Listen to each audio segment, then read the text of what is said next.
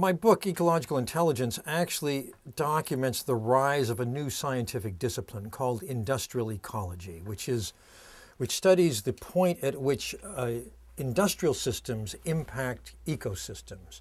It's industry into nature.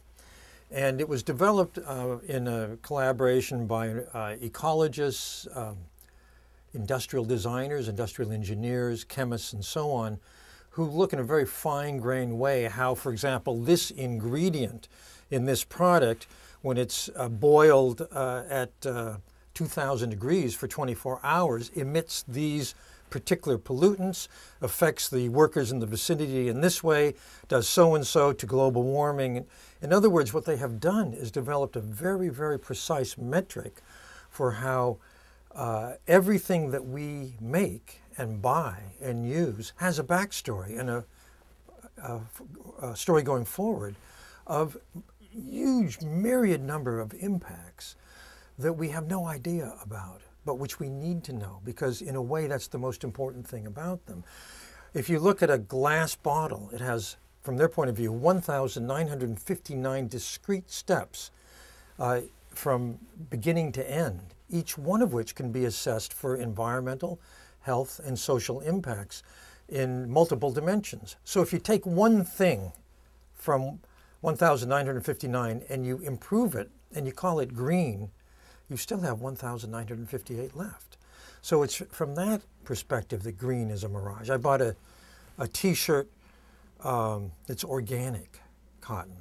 Well, it's great that it's organic cotton. Everything we do in that direction helps.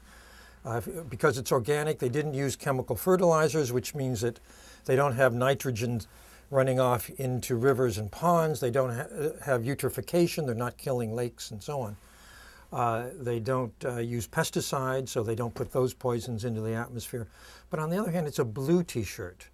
It's a dyed t-shirt. And almost all textile dyes are carcinogens.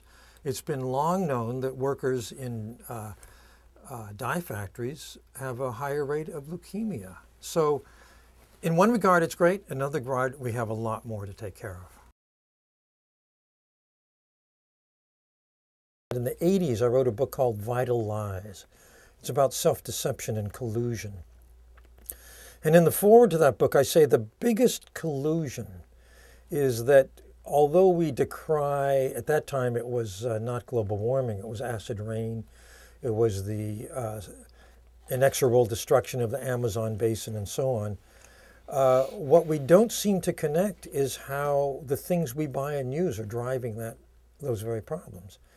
And I said, you know, if we could know if this hamburger came from beef that was raised on the cleared forest of the Amazon, and another set of hamburger was organic and raised in a way that didn't harm nature so much, we could make a wise choice, but we couldn't know then.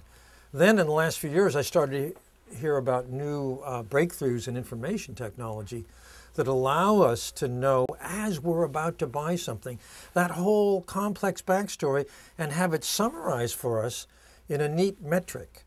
There's something called Good Guide, guide, not guy, .com, which assesses the multitude of consumer products in terms of life cycle assessment. This sophisticated methodology compares them. You know, you want to buy some shampoo.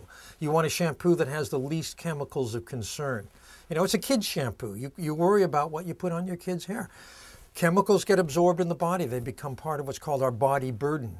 They accumulate, and they seem to have a role in disease vectors, it turns out. So you want to buy the safest shampoo. There are 50 ingredients in a shampoo, but those ingredients now have all been matched to findings in medical databases to see if, well, does this chemical cause cancer in rats, lab rats? If it does, maybe you don't want to put it on your kid. Maybe you want the shampoo that has the least of these. Good Guide ranks shampoos, also another wonderful website called Skin Deep for personal care products. They rank them in terms of which have the least chemicals of concern, which are the safest. And we can know that now very simply as we're about to buy something, which gives us a whole new kind of freedom.